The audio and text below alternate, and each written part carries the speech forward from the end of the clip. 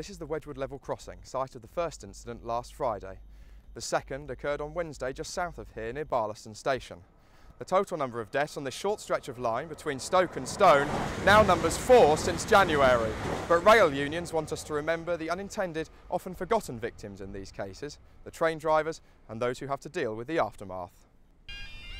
The crossing at Wedgwood, only yards from the world-famous factory, is less than half a mile from the sleepy village of Barlaston, where the community is still mourning the death of local teacher Steve Holding, a victim of the Nepal plane crash. This is Edmund Crosthwaite reporting for StaffsLive.